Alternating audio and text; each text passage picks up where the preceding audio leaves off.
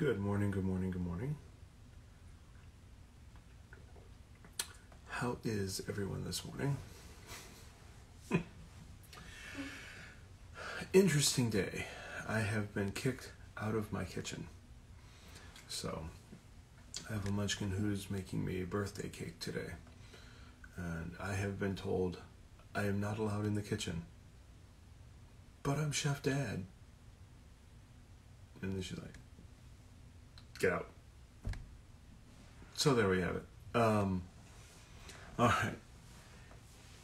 This morning, I was thinking about the power that a dad has to create.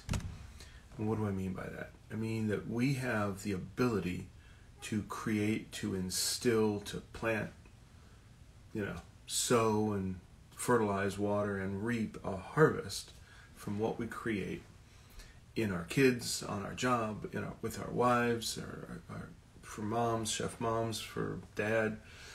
The point is that we have this power to create as human beings, but we have this power to create in particular as dads. And a lot of men are seriously frustrated.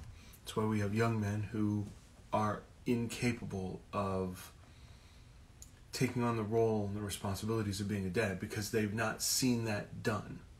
And so there are a lot of times, speaking for myself, when I needed my dad to show me what the next step was.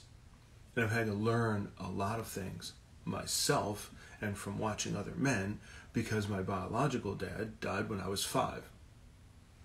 And then there was a 5-year gap before my mom remarried the guy who became my stepdad, and he was around for 25 years. And then when I was 35 and getting my head screwed on straight, he unfortunately died also. So there have been times when I've not had a solid father figure in my life, and that delayed me and forced me to learn how to do things myself. However, how much easier could it have been for someone to just take my hand and say, do it this way, man, right? So that is part of the power of a dad. Remember, moms, by and large, typically nurture, and dads take action. I'm not saying moms don't take action. I'm not saying dads can't learn to nurture. I've had to learn to nurture my daughters when my wife was ill. Okay? When I was critically ill and near death, I really began to appreciate that nurturing role. Okay? What I'm saying is that dads have a power to create, to instill, to impart. Now, I happen to believe that that comes from God, our Father, our Creator of the universe. There is an enormous satisfaction in investing and seeing the results or the product of that investment. It's incalculable how powerful that impact can have, because one person can affect another person, and that person could affect 20. And then the next person could affect 2,000, right?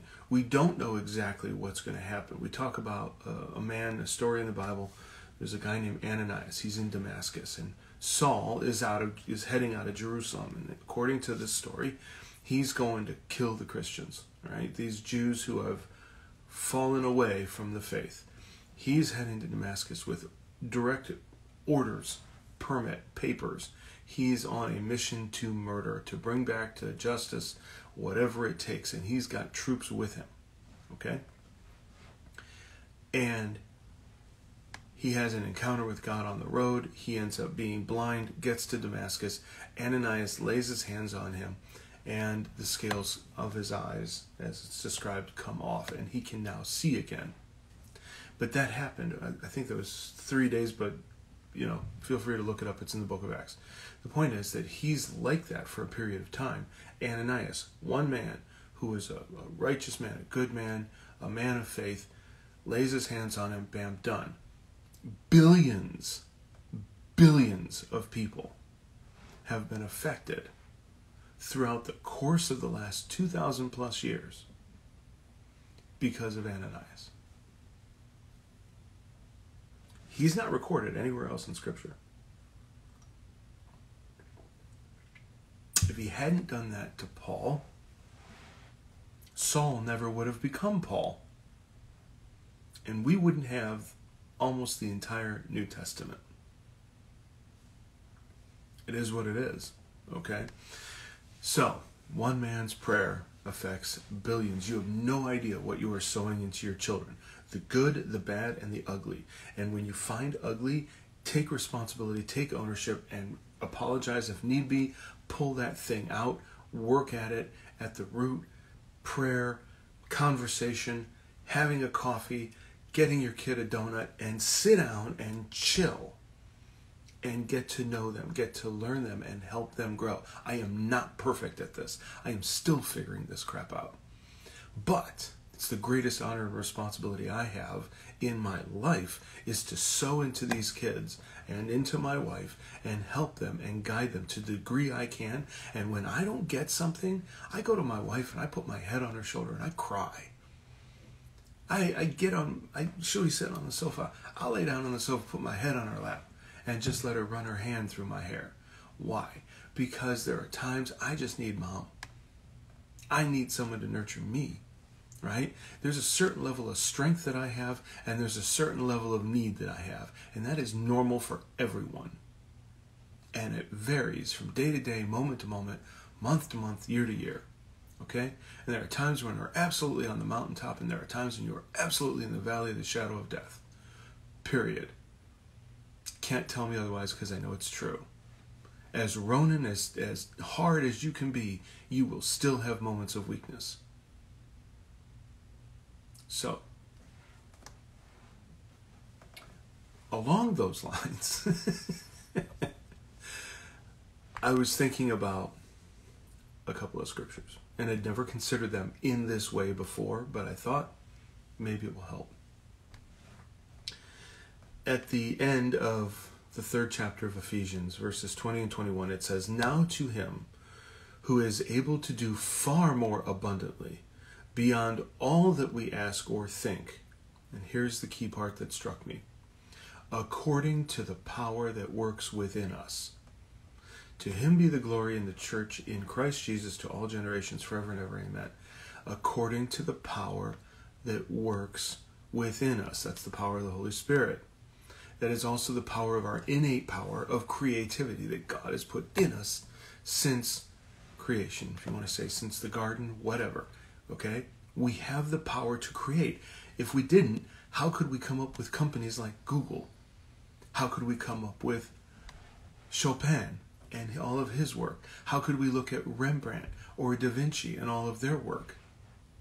How could we come up with ways to develop different breeds of dogs? I used to raise wire hair fox terriers when I was a kid. Okay? So how could you do this if you couldn't think about creating something? If you say we come from apes, cool, but by and large, rudimentary tools are all they have. So, the level of creativity is limited, but brutes and people are different. We have an innate ability to create, and creation is a way that we express that. Okay? Now, the King James, that was not the King James Version, the old classic King James. "For God hath not given us the spirit of fear, but of power and of love and of a sound mind." In the New American Standard, that comes off as, "For God has not given us a spirit of timidity, but of power and love and discipline." Okay? So first of all, fear causes timidity, worry, doubt, anxiety, all of that stuff. All of that baggage that comes with you. And a sound mind is discipline.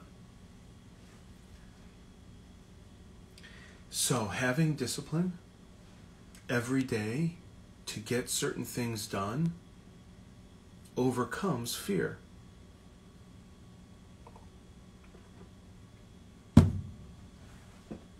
it overcomes it.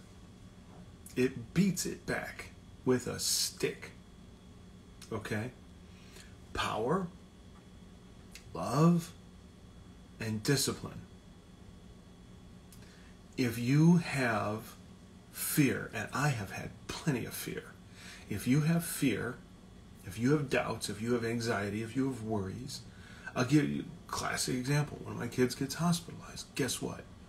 I'm as stoic as I can be on the outside, and I absolutely know on the inside I'm not loving that situation. Not loving it. Okay? But I'm going to stand up, I'm going to dad up, and I'm going to do what I need to do, which is take care of my kid. And if it means that I have to confront a doctor, file a complaint against them, which I've done, I will do it. Because I'm going to stand up for my kid. And I've had, actually, doctors come and say, whoa, it was not my intent. Like, cool, let's talk. And I'm very straightforward with them because it's my kid. Okay?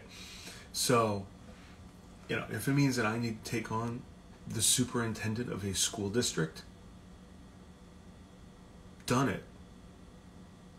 If it means that I have to take on the leadership of a medical facility because they're not doing the right thing by a family member, done it.